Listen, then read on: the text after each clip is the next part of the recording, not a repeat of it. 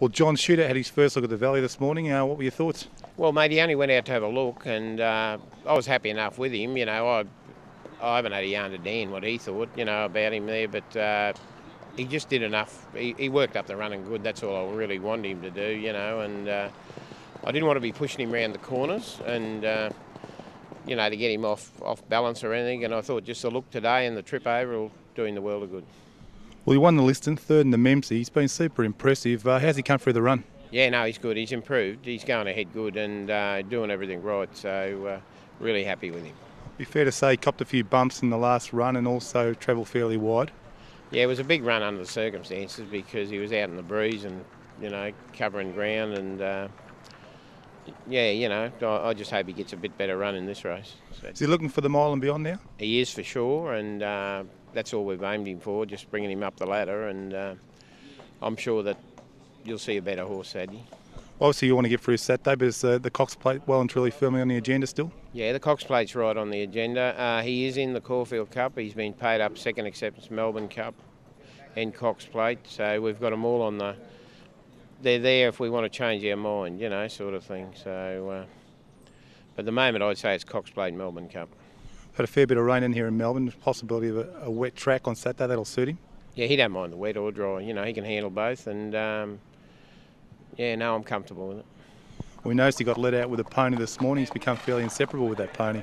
That Sava Sand trains at Flemington there. He brings his pony over every morning and takes him out and looks after him. And in Sydney we had a pony with Kevin Moses' pony used to take him out there too, so he's been comfortable with them. He gets led round Saturday off a pony, so he's just one of them big horses that looks around a lot, So pretty confident we'll see the real shootout bounce back this Saturday?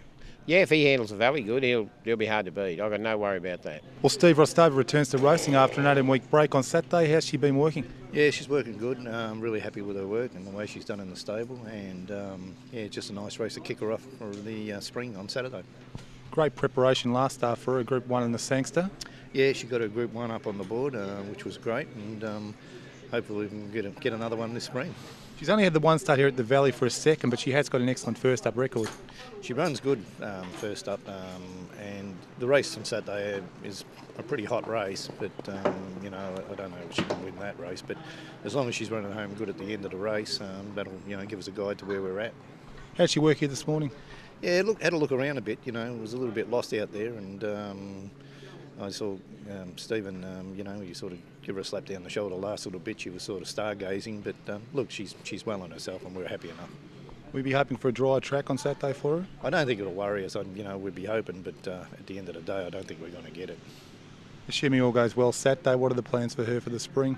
Well, that's what we're going to do, is have a look at her on Saturday and see how she runs, and then there's plenty of options, and we'll make our mind up after Saturday which way we go. At this stage, it's a bit unsure, but Saturday will be the guide.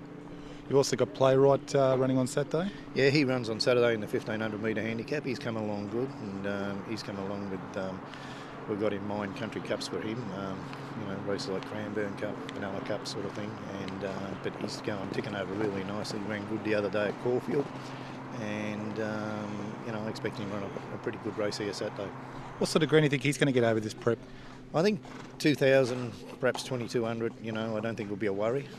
He's won over 2,000 at Flemington, so, he's gotten a bit older, and his sire could run 2,400, so you never know, he might get that journey, who knows, but we'll see how we go over 2,000 first.